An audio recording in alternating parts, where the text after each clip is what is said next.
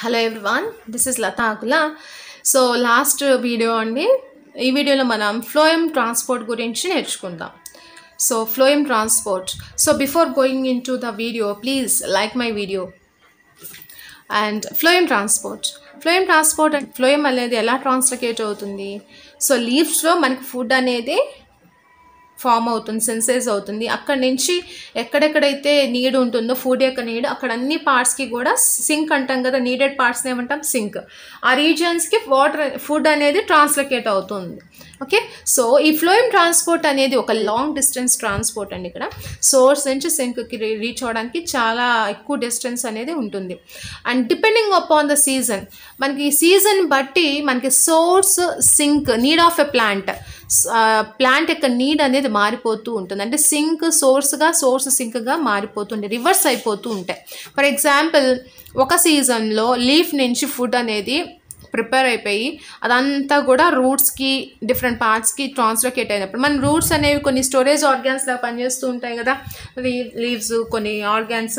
So ఆ storage organs అన్నింటిలో కూడా ఫుడ్ అనేది ట్రాన్స్లొకేట్ అయిపోయినాయి. సో ఒక సీజన్లో అవన్నీ కూడా సింక్గా పనిచేస్తున్నాయి, రూట్స్ అవన్నీ కూడా సింక్గా యాక్ట్ చేసినాయి, లీఫ్ అనేది సోర్స్గా యాక్ట్ చేసింది. నెక్స్ట్ సీజన్లో, ఒక ఎర్లీ స్ప్రింగ్ సీజన్లో బర్డ్స్ అన్నీ కూడా గ్రో అవుతూ ఉన్నాయి, వాటికి ఎనర్జీ కావాలి. సో లీవ్స్ దగ్గర సరిగా సోర్స్ లేదు, ఫుడ్ లేదు. అప్పుడేమవుతుంది, ఎక్కడ ఫుడ్ స్టోర్ అయింది? రూట్స్లో స్టోర్ అయింది కదా, అది ఒకప్పుడు ఏంటి సింక్ కదా. ఇప్పుడు నెక్స్ట్ సీజన్కి వచ్చేసరికి దానిలో ఫుడ్ ఎక్కువ ఉంది కాబట్టి ఈ రూట్స్ అనేవి ఏం చేస్తూ ఉంటాయి, సోర్స్గా యాక్ట్ చేస్తూ ఉంటాయి. నెక్స్ట్ సీజన్లో అవి ఏం చేస్తుంటాయి, సోర్స్గా యాక్ట్ చేసి దాని దగ్గర ఉన్నటువంటి ఫుడ్ని సింక్స్ ఏవైతే గ్రోయింగ్ రీజన్స్ ఉంటాయో వాటన్నిటికీ కూడా ట్రాన్స్లొకేట్ చేస్తూ ఉంటాయి. అంటే ఏంటి, they will act as a source in next season. And also సోర్సెస్గా ఎక్కడైతే ఉన్నాయో అవన్నీ కూడా నెక్స్ట్ సీజన్లో సింక్గా యాక్ట్ చేస్తూ ఉంటాయి. అంటే ఏంటిది, source sync relationship is a variable. ఆ వ్యారీ అవుతూ ఉంటుంది. ఒక సీజన్లో అది సోర్స్గా ఉండొచ్చు, నెక్స్ట్ సీజన్కి అది సింక్గా మారిపోవచ్చు.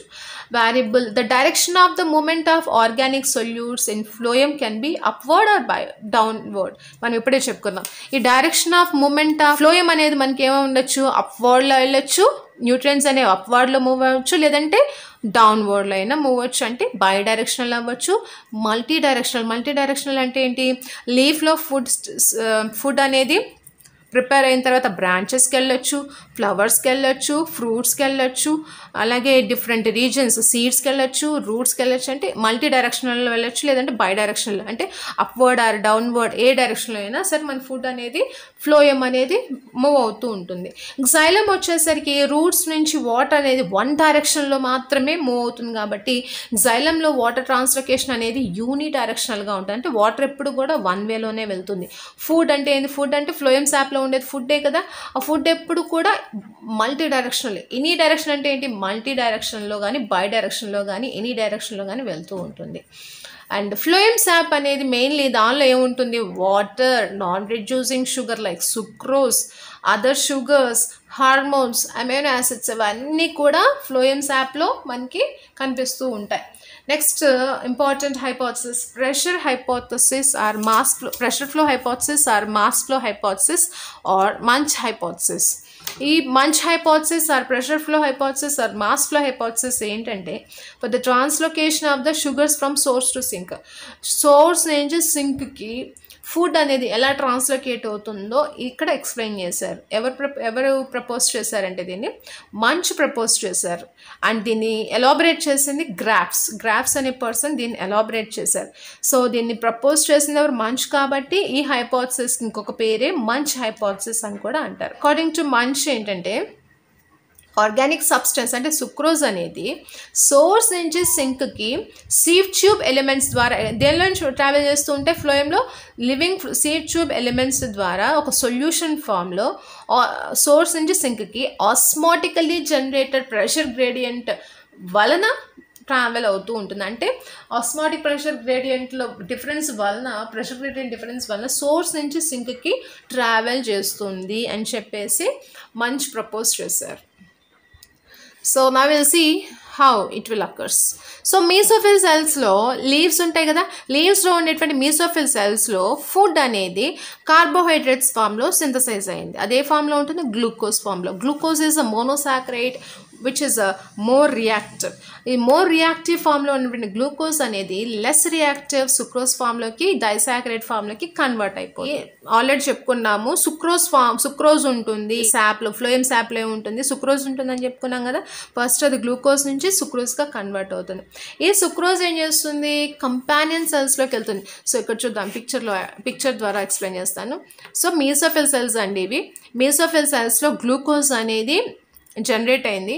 ఈ సుక్రోజ్గా కన్వర్ట్ అయింది. మీసోఫిల్ సెల్స్లో సుక్రోజ్గా కన్వర్ట్ అయిన తరువాత కంపానియన్ సెల్స్లోకి, ఇవేంటి కంపానియన్ సెల్స్లోకి ఆ సుక్రోజ్ అనేది ఎంటర్ అవుతుంది.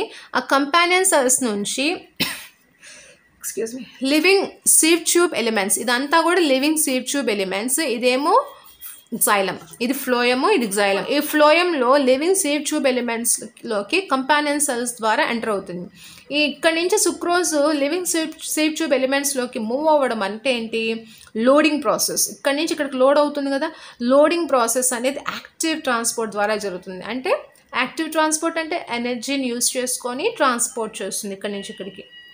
సో ఇక్కడ ఎప్పుడైతే ఇక్కడ సొల్యూట్స్ అనేవి, సుక్రోజ్ అనేటువంటి సొల్యూట్ ఈ లివింగ్ సీవ్ ట్యూబ్ ఎలిమెంట్స్లోకి వచ్చిందో అప్పుడేమవుతుంది, ఇక్కడ ఉన్నటువంటి సొల్యూషన్ అంతా కూడా హైపర్టోనిక్గా మారిపోతుంది. ఎలాగైపోతుంది, హైపర్టోనిక్ కండిషన్లోకి మారిపోతుంది. హైపర్టోనిక్ అంటే ఏం చెప్పుకున్నాము, సొల్యూట్ కాన్సన్ట్రేషన్ ఎక్కువ ఉండి సాల్వెంట్ కాన్సన్ట్రేషన్ తక్కువ ఉంటే దాన్ని హైపర్టోనిక్ కండిషన్ అంటాం.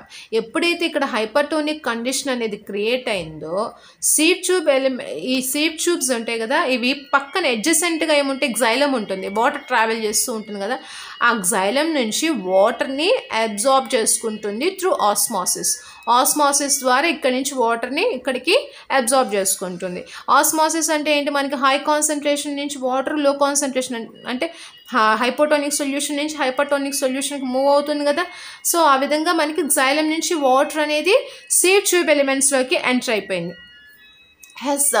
దీనివల్ల ఏమవుతుంది, ఆస్మాటిక్ ప్రెషర్ అనేది ఇంక్రీజ్ అయిపోతుంది. Because of this, as the osmotic pressure inside the sieve tube elements increases, ఇక్కడ ఆస్మాటిక్ ప్రెషర్ అనేది ఇంక్రీజ్ అయిపోయింది. ఆస్మాటిక్ ప్రెషర్ ఏం చేస్తుంది, హై ఆస్మాటిక్ ప్రెషర్ నుంచి లో ఆస్మాటిక్ ప్రెషర్లో కదా మూవ్ అవుతూ ఉంటుంది. మన కాన్సెప్ట్లో ఏం చెప్పుకున్నాం, హై ఆస్మాటిక్ ప్రెషర్ నుంచి లో ఆస్మాటిక్ ప్రెషర్కి మూవ్ అవుతూ ఉంటుంది. సో ఆస్మాటిక్ ప్రెషర్ అనేది ఇక్కడ సీవ్ ట్యూబ్ ఎలిమెంట్స్లో సోర్స్ దగ్గర ఇంక్రీజ్ అయిపోయింది కాబట్టి ఫ్లోయం శాప్ అనేది ఏం చేస్తుంది, ఎక్కడైతే లో ఆస్మాటిక్ ప్రెషర్ ఉంటుందో ఆ రీజన్స్కి ట్రావెల్ చేస్తూ ఉంటుంది.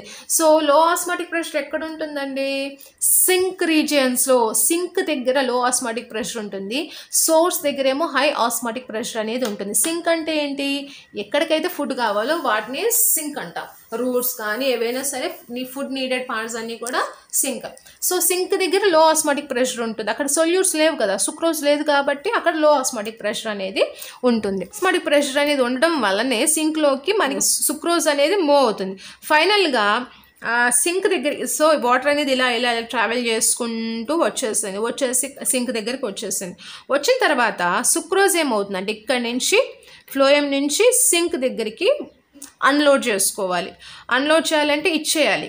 సో ఈ రూట్ సెల్స్, ఆ సింక్ సెల్స్ ఏవైతే ఉన్నాయో వాటిని పిక్ చేసుకోవాలండి. సో ఫ్లోయం నుంచి ఏమవుతుందంటే వేరెవర్ ద సింక్, ఆ సింక్ సెల్స్లోకి ఇదంతా కూడా అన్లోడ్ అవుతుంది. అన్లోడ్ చేసుకునే ప్రాసెస్ కూడా ఏంటంటే యాక్టివ్ ప్రాసెస్. మనకి ఇక్కడ loading process active ప్రాసెస్సే, unloading process కూడా యాక్టివ్ ట్రాన్స్పోర్ట్. ఇక్కడ కూడా అన్లోడ్ చేయాలన్నా కూడా దీనికి ఎనర్జీ కావాలి కాబట్టి ఇది కూడా యాక్టివ్ ట్రాన్స్పోర్టే.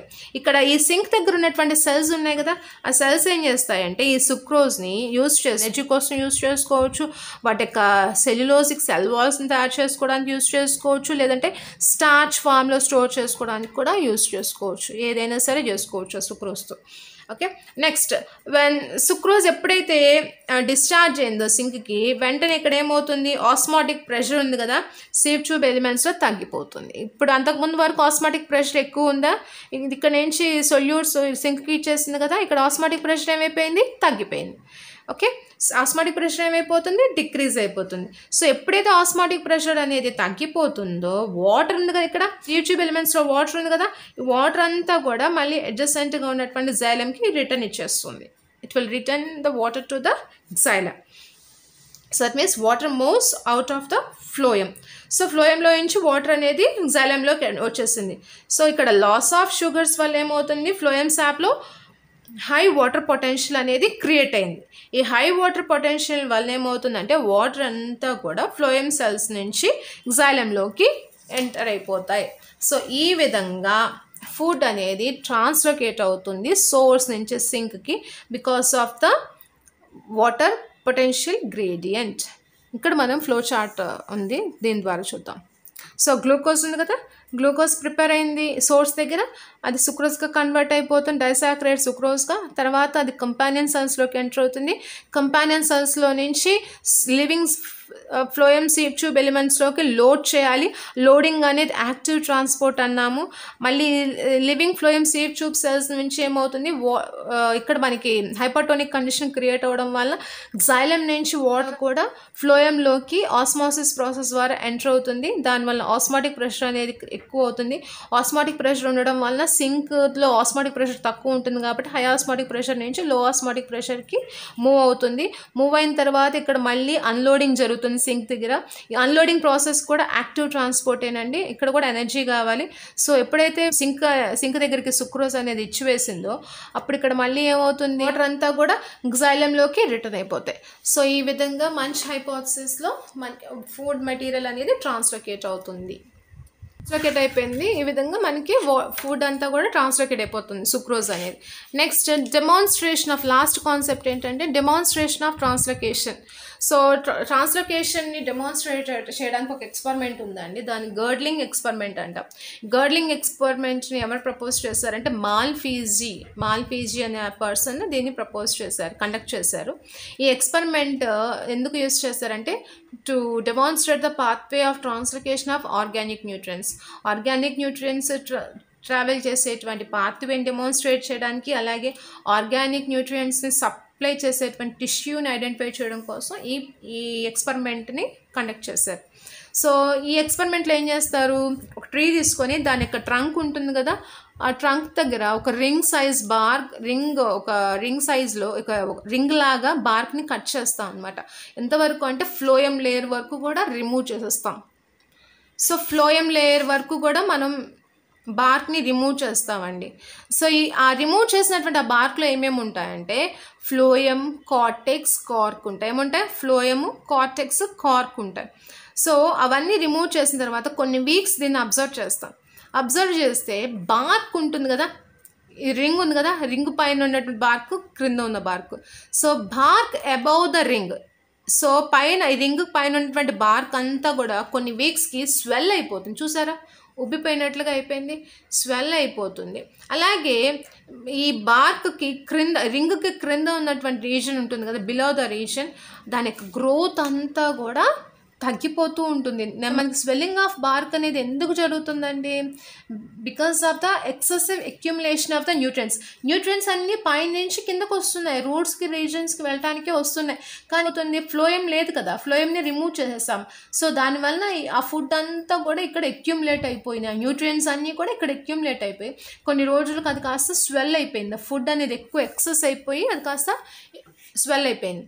అండ్ ఈ ఎక్స్పెరిమెంట్ వల్ల మనకి ఏం తెలుస్తుంది, ఫ్లోయం అనేది responsible for the translocation of the food translocate అవ్వాలంటే ఫ్లోయం ఉండాలి. ఇక్కడ ఫ్లోయం తీసేసాం కాబట్టి ఇక్కడికి ఫుడ్ రావట్లేదు, కాబట్టి ఇక్కడ గ్రోత్ అనేది ఆగిపోయింది. వాటర్ అనేది వస్తుంది, xylem ఉంది, బట్ ఫ్లోయం లేదు కాబట్టి ఇక్కడ గ్రోత్ అనేది మ్యాక్సిమం ఆగిపోతుంది. కానీ అప్వర్డ్ డైరెక్షన్లో ఇంకా దాని యొక్క గ్రోత్ అనేది కంటిన్యూ అవుతూనే ఉంది.